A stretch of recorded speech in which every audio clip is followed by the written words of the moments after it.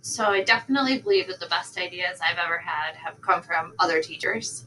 So I was presenting at the English Language Arts Department meeting the other day and going over the rubric section of eDoctrina, and John Conover had a fantastic idea about using the rubric when you are grading presentations. Okay, and I want to show you what he means and how easy it is.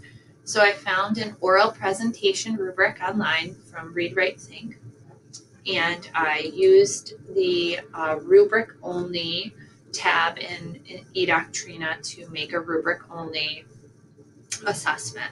So it's actually pretty easy to use. I gave the rubric column headings the name excellent, good, fair, needs improvement, and I added C teacher. I tried to mimic the ones here. And then it was really super easy. I gave each one a color, and that automatically gives all of the rows of your rubric the same color. And I just copied and pasted everything from this PDF, okay, right into eDoctrina. So it honestly took 5 minutes, okay? So once this is made, then it's time to score, okay?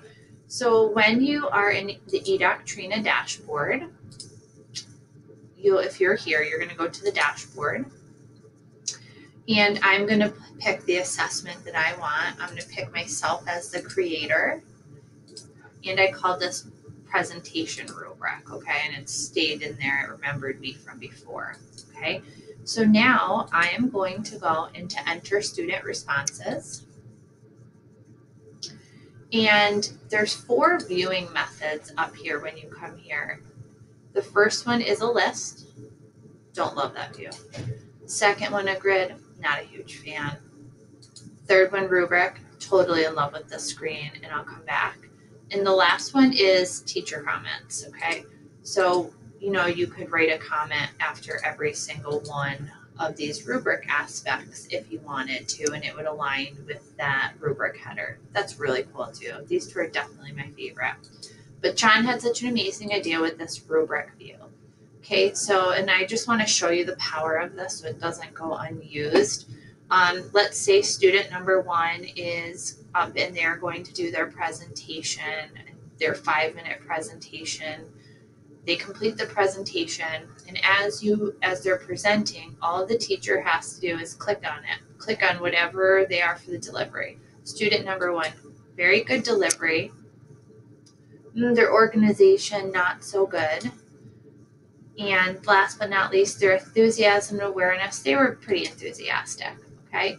So from this rubric, all of the things that I selected are highlighted, but look here, their grade is also automatically calculated. Okay, let's go to student number 10. Okay, again, student number 10 really knocked it out of the ballpark.